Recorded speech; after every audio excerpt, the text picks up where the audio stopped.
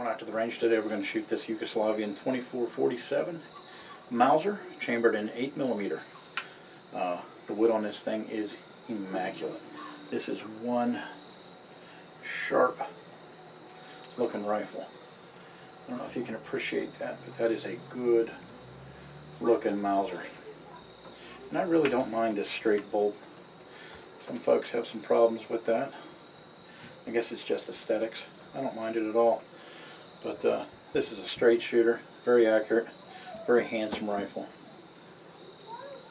Good looking. So we're going to take her out to the range and we're going to take her for a little ride. We're going to do 50 meters and see what we can get out of her. So why don't you guys come along and let's see what she's made of.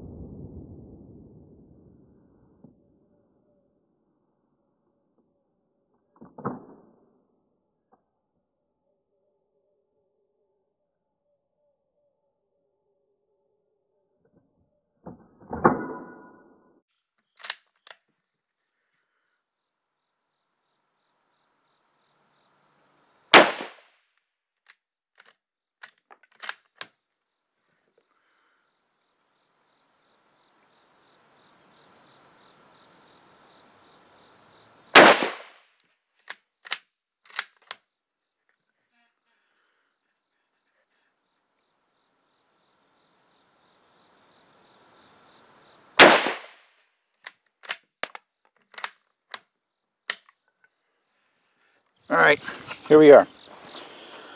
Point of aim for the first round of shooting for both the Mauser and the Mosin was here.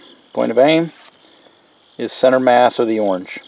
Now, the 8mm, the YUGO 8mm, first set of rounds hit here, then here, then I made an adjustment, and then all of my rounds were pretty much center mass right here.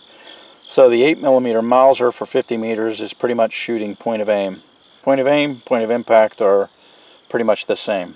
So here we are again. Very happy with these results with the Mosin and the 8mm. So here we are, 50 meters, standing at the 50-meter target, looking back at the shooting position. Again, this is Toe 2 Bravo, and thanks for watching.